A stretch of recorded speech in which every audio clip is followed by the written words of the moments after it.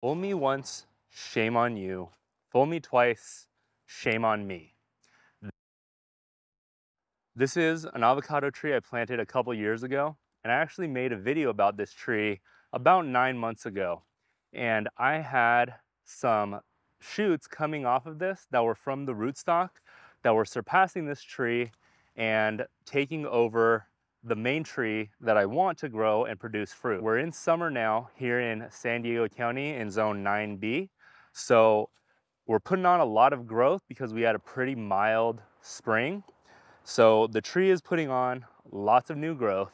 And within that new growth, I noticed we had some branches a little bit leggier than these normal branches. So I decided to come and investigate. Lo and behold, we have some more shoots coming up that are below the graft.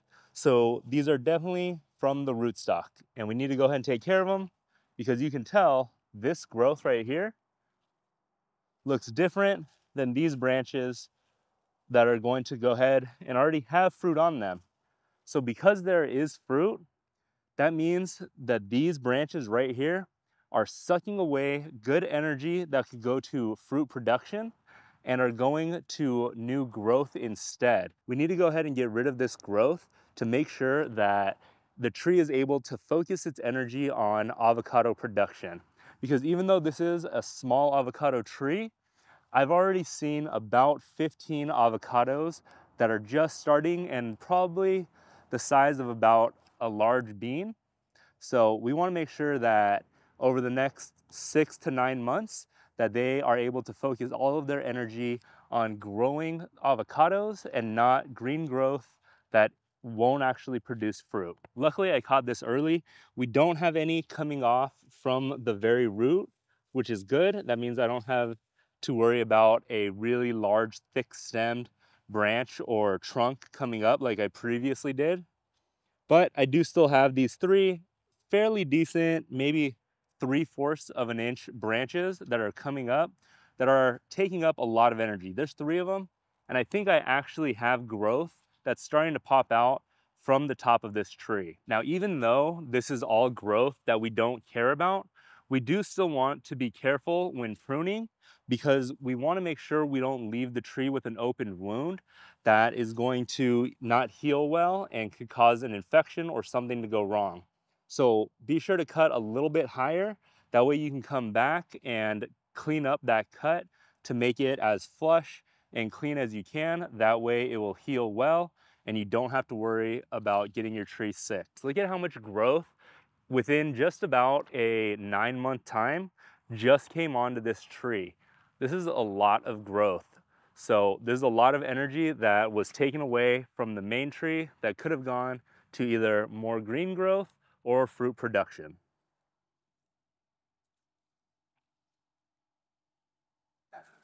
Luckily, it wasn't too bad like in the last video that I did about this tree where I had really large branches and I had more than I could carry up in one go. So this is a lot more manageable. Now I'm just gonna go ahead and look over the tree because I know from here up is where my graft was. So I know everything below definitely needs to be cut and has been, but anything above I don't have to worry about. That is the main tree. So now it's really looking to see if we have any broken branches that need to be removed so that way I don't have an open wound, or if there's any other pests or issues going on that I'm not aware of. Overall, this tree looks really good and it's not showing any major issues from the prune I gave it 9 months ago. So everything is looking good on this tree.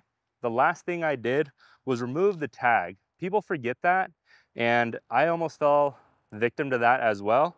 This tag was pretty loose when we first planted the tree, but now the trunk has really gotten thick and it was starting to get pretty tight on it, and I didn't want it to girdle the tree, so it was time to remove it. If you forget it, it can cause your tree to girdle, and then it will cause it to eventually die off or kill that part of the trunk, and then you're left with a tree that's not going to be as productive or healthy because of that die-off. Now, just to show you the differences in avocado trees and how the variety of the tree you're growing will dictate the size and shape of it, this right here is a bacon avocado tree. The one I was showing you is my lamb Hass avocado. Now, this one was planted at the same time and it has much larger fruit on it. They're soft skinned or smooth skinned, and this tree has grown massively where I think it's over 10 feet tall now. Now, maybe my lamb Hass would be bigger if I would have caught those water shoots or the suckers coming up and pulling nutrients. It might have grown bigger than what it is right now. But I hadn't, and unfortunately the tree was a little stunted last year. But this tree right here doesn't have that issue. I've checked it and there are no rootstock growth coming off of this tree. So this is just showing that the variety matters. Now there are other varieties like the gem avocado where they grow almost Christmas tree-like and they don't grow very wide. And some of these bigger production farms are now starting to plant them, and they're planting them in as close as 8 feet apart from each other. Now my older Hass trees that are very large, they're planted 20 by 20. So 20-foot rows by 20-foot spacings. Those gem avocados, they're growing in 8 feet by 12 feet spacings. So avocado varieties matter. This tree is doing really good and I'm looking forward to when these avocados are ready because the bacons have a really different flavor than the Hass that I typically grow. So be sure if you're buying an avocado tree and you're getting it from a good nursery, they'll know everything about that variety. So they should be able to tell you how big it's gonna get, how fast it's gonna grow, how wide it's gonna get, and what the avocados taste like. So that's why it's really good to talk to your nurseries because they'll tell you what is gonna be best for your taste. So it really depends on what you want. So be sure to talk to your nurseries. That way they can help you out and figure out what's gonna be best. So I was really worried about the prune I had done 9 months ago, but seeing that the tree went from being almost 6 feet tall to now above my reach, which is about 8 feet, and I am standing on a hillside, but I know this tree is growing and putting on nice size. Plus it's giving me avocados. I'm happy with how this tree's coming out. Avocado trees really don't need heavy pruning. They will kind of just grow however they want to and into the shapes that they want depending on the variety.